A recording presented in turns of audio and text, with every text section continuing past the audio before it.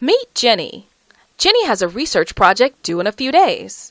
She picked a topic when her professor first assigned the project.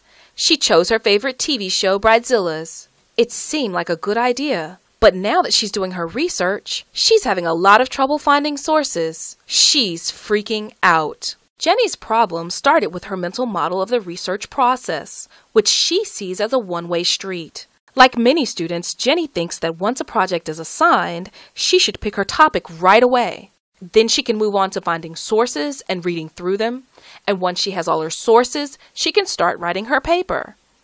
But the research process is a lot messier than that, and picking your topic is intertwined with finding and reading sources, and writing and editing your paper. Picking your topic is research.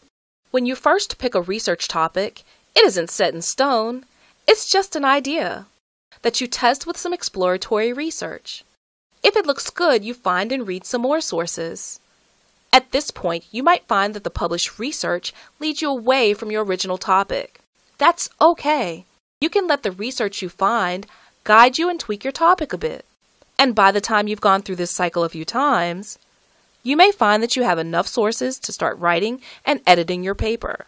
Even then, as you're writing, you may find that you need to pull in additional pieces of information, and you may return to the research cycle. So, let's wind back the clock for Jenny, bringing her back to the day her professor assigned this project, and allow her to do it again with this research model. Again, Jenny picks a topic that is interesting to her, the reality TV show Bridezillas. As she tests the topic with some internet research and in article databases, she discovers that there is lots written about it in the popular press, but not much scholarly research which her professor requires. Realizing that maybe her topic is a bit too narrowly defined, Jenny decides to tweak it by broadening her scope to reality TV in general. But when she tests this new topic, she winds up drowning in a sea of research, all of which has to do with reality TV, but doesn't tie together to help her form a coherent thesis. Back at the drawing board, she wonders if there's a happy medium between Bridezillas, which is too narrow a topic, and reality TV, which is too broad.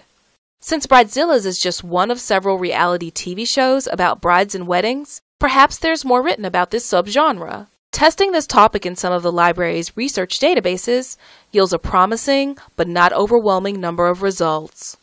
Instead of realizing too late that her topic was unresearchable, Jenny built in the time to test and tweak her topic, so she could take her original idea and shape it into a topic that she still finds interesting, and can realistically use for a short research assignment.